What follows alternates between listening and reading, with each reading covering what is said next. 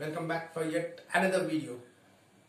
I want to empower 10,001 people in the next 5 years to find their inner calling and purpose of their life. I call myself as India's top Ikigai alchemist. I want the happiness index of India to be lowered. Means now India is in 146 out of 158 nations in happiness index. Now I want India to be in the top 20 in the happiness index.